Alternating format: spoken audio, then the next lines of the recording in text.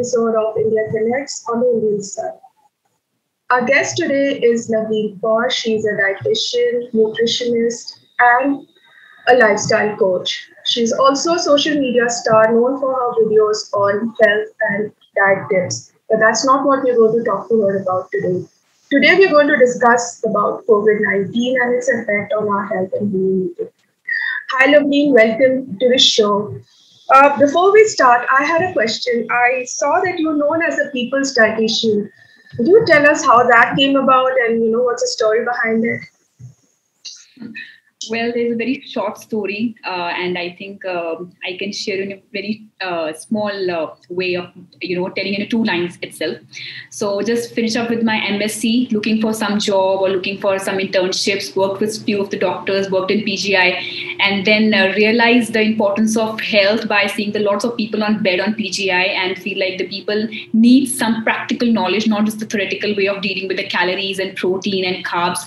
And then starting with a very small clinic at my home itself in basement with one chair and table, and asking women on Women's Day on 8th of March on Women's Day, I just asked a few of the women to just share their health problems with me on just a free consultation with them, and then solving their problem then sharing the views about the diet and health, and I was really glad that people start accepting the perspective towards health should be very simple.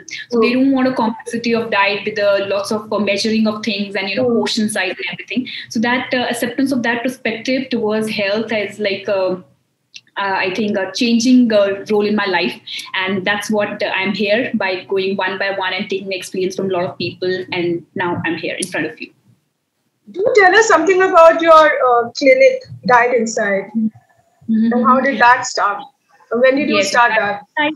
Diet Insight comes up after like 3-4 months after when I started with my clinic in basement, and we were looking for some name for our brand, how we can start with some proper naming of our dietitian. Lavleen should be named with some name with a certain brand of that. So I always talk about the insight of diet. It's not about just knowing a diet plan from a dietitian and knowing about you have to eat this thing and not on that particular day and that's done. You should know the reason and the logic behind the things. Why are you having those meals? How you have to convince yourself so that it will be a part of your routine as a lifelong lifestyle modification. And there comes the name as insight. So Diet Insight is all about insight about diet. Why you should have it and how it can be a part of your routine on a daily basis. That's great.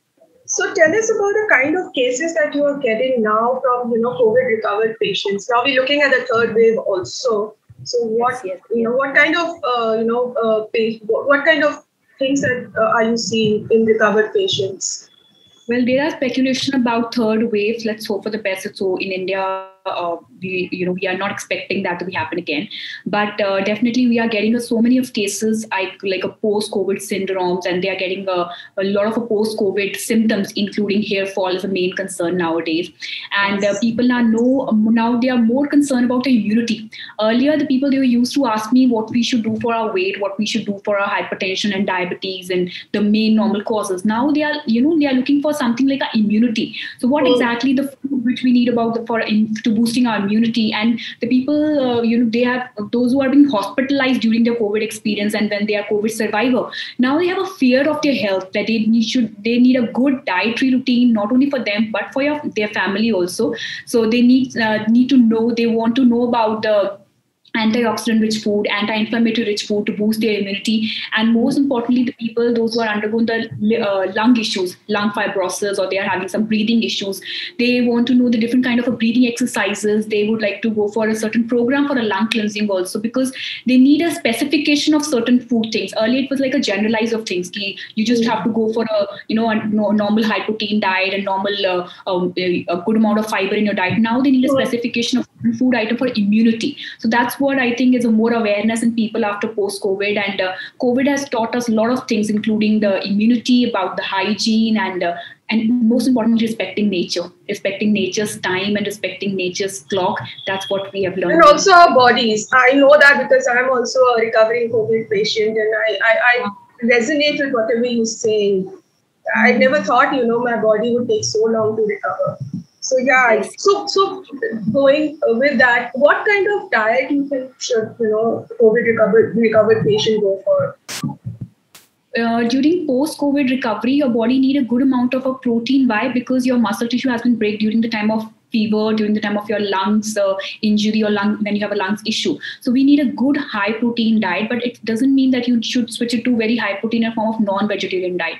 Definitely, you can have non-veg, you can include eggs, you can include chicken, but there should be a moderation of each and everything. Non-vegetarian diet with the vegetarian sources of protein, including legumes, soya product, milk and milk products, sprouts, all that good combination gives a balanced way of having protein. Otherwise, high protein sometimes leads to renal issues, sometimes it leads to acidity issues. So we need to be very careful. So number one is protein. Number two is hydration. This is very, very important because your cells need a communication. Your cells need some mode of transferring the message from one cell to another. So trillions of cells need water as a hydration. We can go for lemon water, coconut water.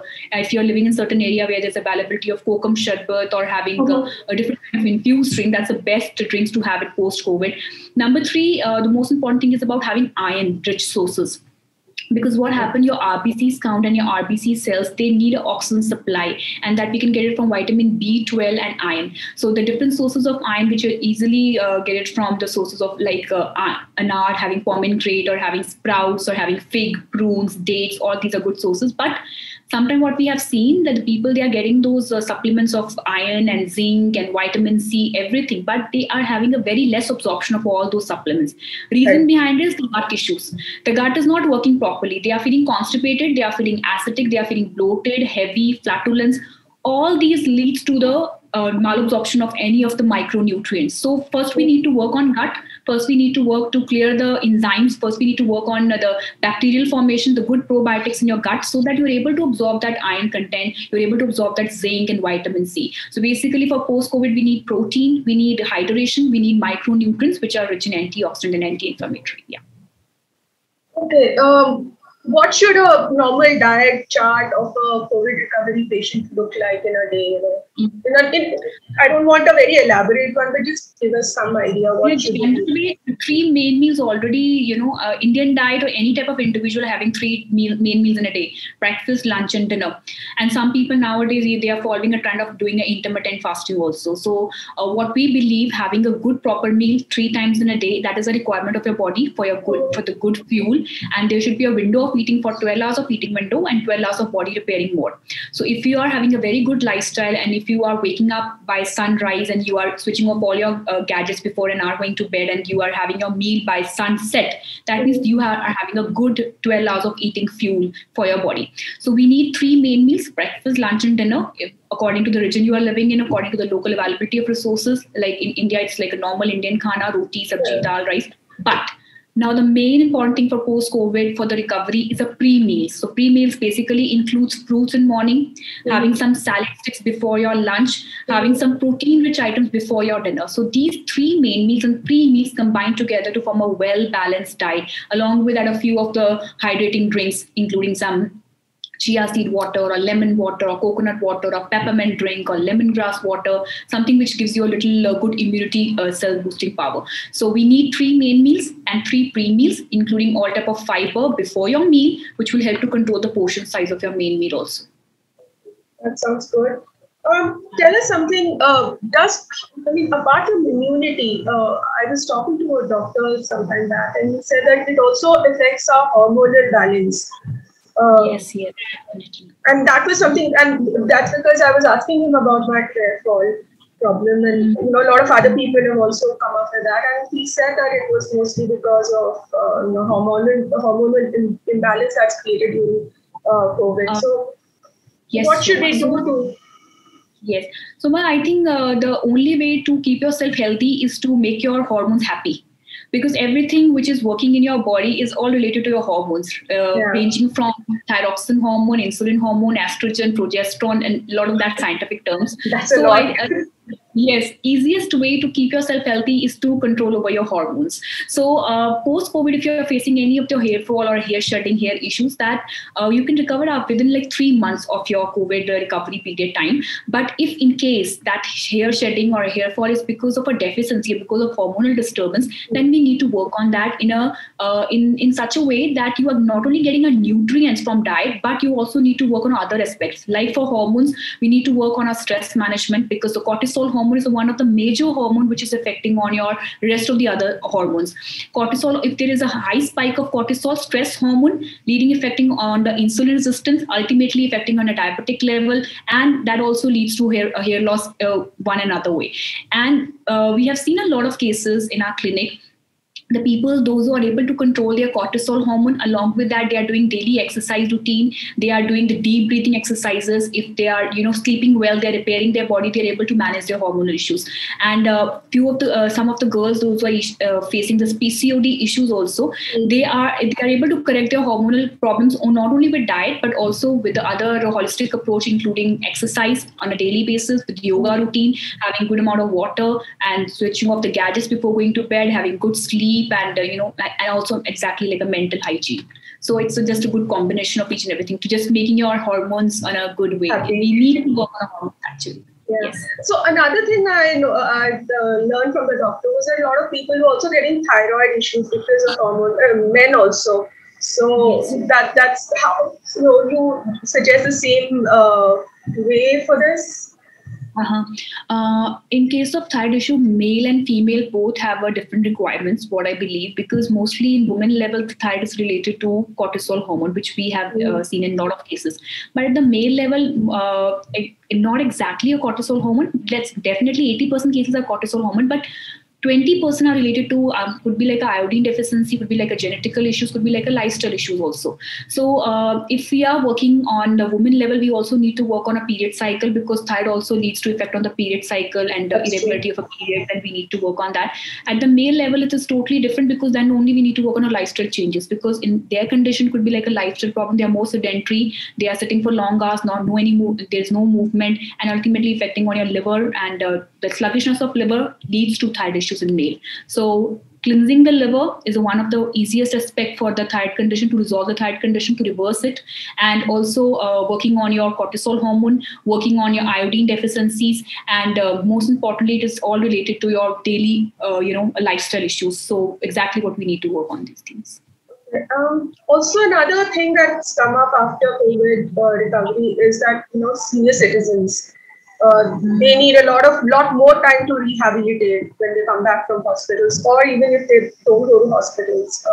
Even if they're recovering from mild bouts of COVID, they take a lot of time. So, what kind of diet would you suggest for elderly people, senior citizens, who are recovering from COVID? Yes. Elderly people, I think this is the most difficult category of people to deal with, because their habits are, so stagnant and stubborn, and they are not ready to change. We have a lot of cases, those who are 50 or 60, more than 60 years of age. We always say, please don't have tea in morning. That's not good for you. You need a good, start of the day. Switch to a normal, having a fruit you should start your day with fruits or some nuts. But the main problem which we have faced with the elderly people is their habits, to change their habits from stubborn to a normal way of dealing with their life.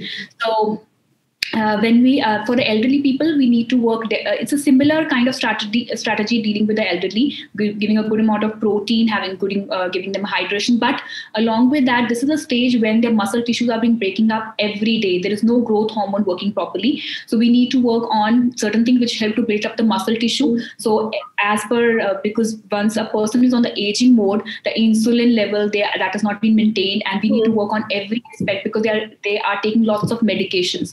Diabetes and hypertension, antacids, and tons of those things. So it is like a therapeutic case where we have to consider the each and every aspect, personalized way of dealing with them. If they're on a blood thinner, we have to take care that they should not be on any type of other blood thinning items like green leafy vegetables or having green teas or apple cider vinegar. So we need to be very careful on the personal level. But in generalized form, if the elderly people, they would like to regain their health, on the post-COVID level, so they should be very careful about the intake of protein before their meal. For example, if they're going to have their breakfast, they should have some nuts and seeds in morning. Before their lunch, they can have some sprouts salad. Before their dinner also, they can have some paneer or cottage cheese. So it depends from person to person. Some people, they don't have a very good appetite at the age of 60s or 70s. So they just need 2 meals in a day and just 2 servings of fiber in a day. So that also depends on their physical activity. If they're not very physically active and they're not going for a walk, they're not doing any activity. So obviously the portion size of the meal and the content of the meal will be very less. Only 2 meals in a day,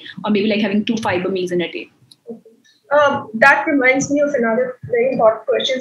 Elderly people are now scared of going out for walks also. Yes. So what kind of exercises can they do at home? Because yoga is also not very feasible for many of them because they have joint problems, and recovering patients anyways have a lot of joint pains and other issues. So what kind of exercises can they do at home? For elderly people, we always suggest to spend 30 minutes on their self and dividing it into 3 parts. Number 1 is just doing a stretching. Stretching is not about that you have to stretch very, in a very high intensity level. It's just a stretching of their legs and moving their wrist and moving their neck, or all type of like a normal physio movements. Okay. So that's the number 1 part. Number 2 is related to the breathing exercises, because that is the easiest way to keep their lungs healthy.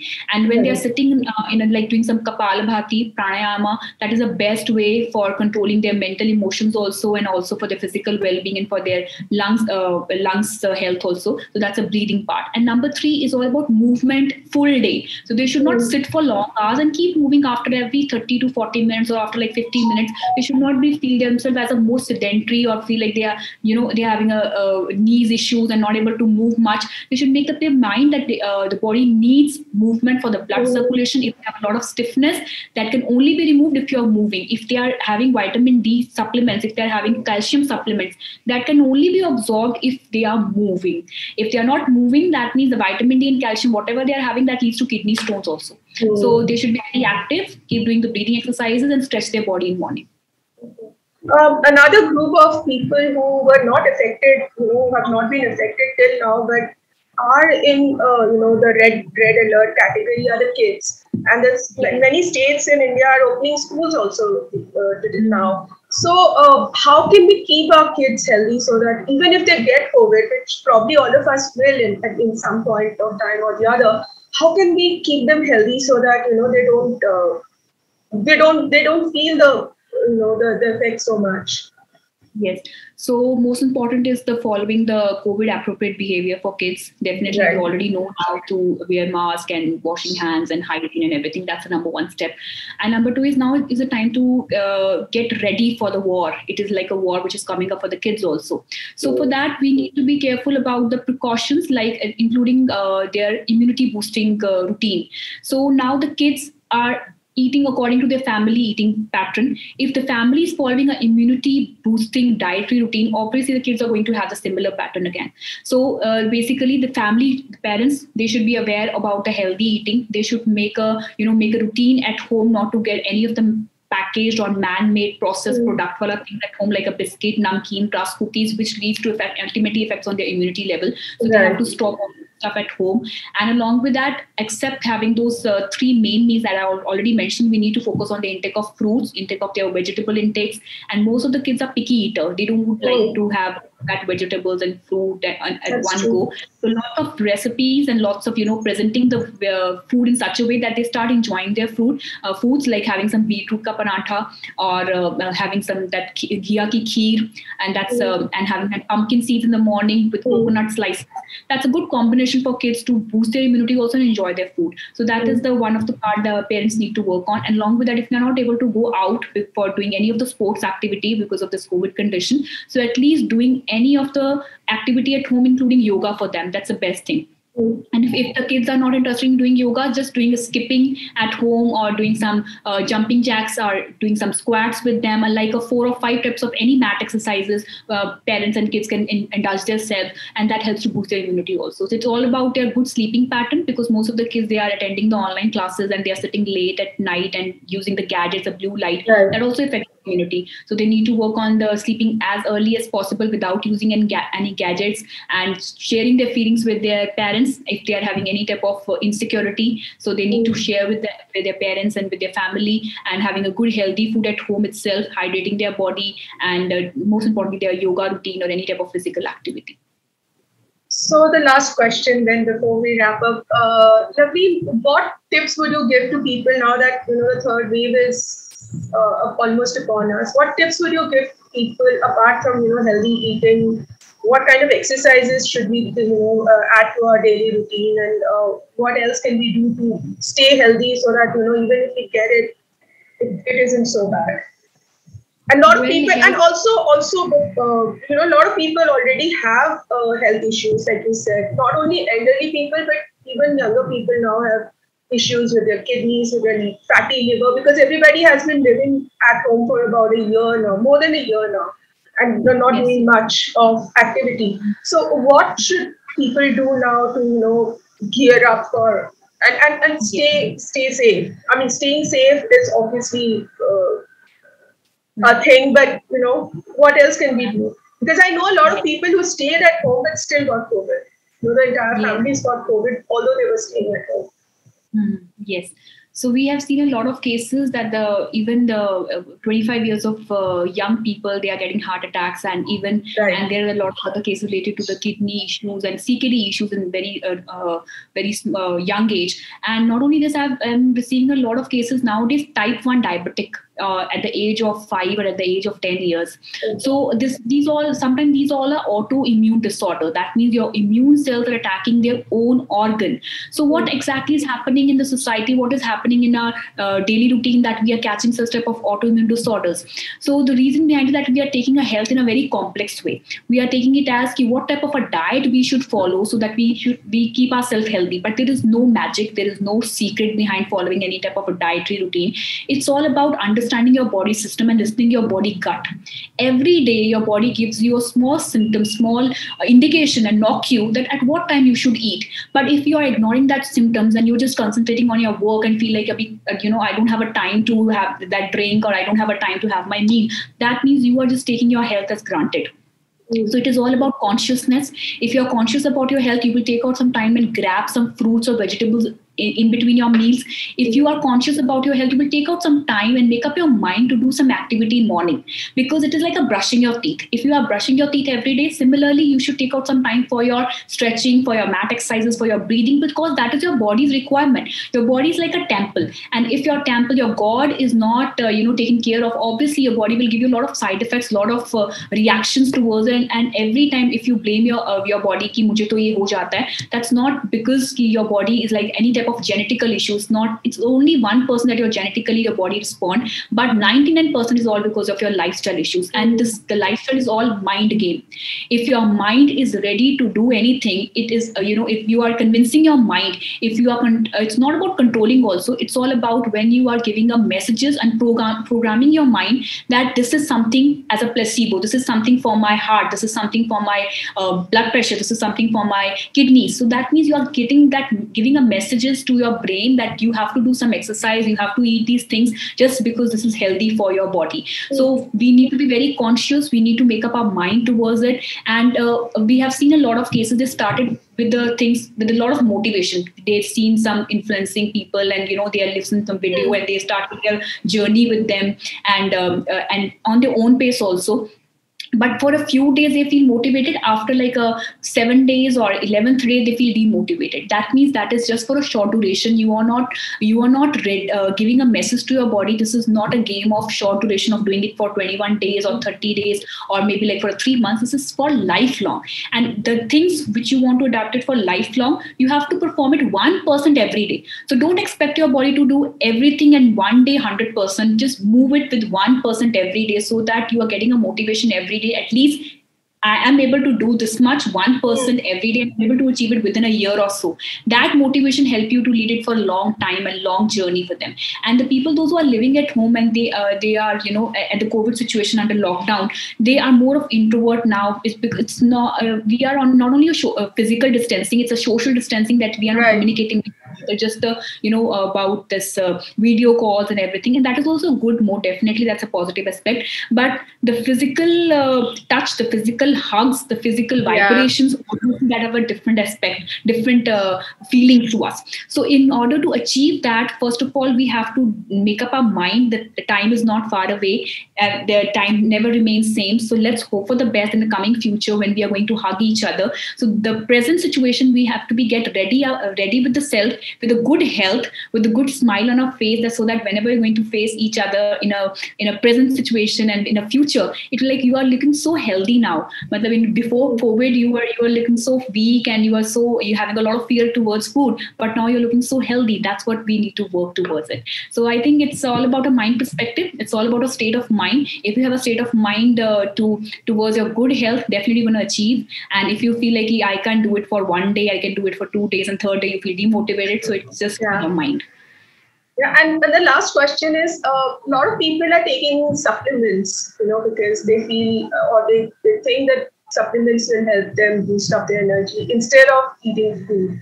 Do you think having supplements is a good idea, like vitamin C, E, other supplements, and sometimes they're taking it without the doctor's, prescription. They're just talking to friends and they say, "Acha, ye bhi le lo," so they take that. And also, some of them many people are taking so-called Ayurvedic supplements. Now, I have read in a lot of places that those are leading to kidney dysfunctions and stuff like that. So would you like to talk about that also? What I believe that nature has already given us a lot of things in a supplemented form. Nature is a form of supplement in itself. Why? Because nature has given you supplemented form of fruits and vegetables and giving you nuts and seeds and grains, cereals, pulses. Everything is a type of a good nourishment for food for you. But in case if you're not able to fulfill that for a situation, for example, if you are under COVID situation, your body is not able to eat much, your body is not demanding that appetite is not allowing you to have that citrus food for vitamin C, you're not feeling comfortable with chewing of those food, then definitely you need a supplementation. Then your doctor would also do that. But definitely, I'm talking about people who are doing self-medication. I'm talking about them, and that's. Yes, those who are doing self-medication, they are taking risk with their life on their own pace, because they should understand this thing. A person who are expert, who is qualified while giving you any type of supplementation recommendation, definitely they will tell you according to your body requirement. And we have seen a lot of people those are taking whey protein without any recommendation, and they're having their post-workout in a very large amount. That affects on their kidney also. So you need to understand your body system. If your renal profile is perfectly going well, and if you are doing high intensity workouts also, so in that condition you need those type of supplements. Otherwise, the different kinds of on the counter available supplements like vitamin C, zinc, selenium, that can only be prescribed if your body demands, if your body needs a plus supplementation requirement according to your present situation. But if you're under the normal situation and you're able to have your normal well balanced diet, so I don't believe that we need those marketing products and a lot of supplementation of things which are available nowadays. Thanks, Lavleen. That was a lot of help. I'm sure it's going to help a lot of people. And we hope to see you again, probably. Yes. Thanks so much. Thanks so much. Pleasure being here. Thank you so much, Soma.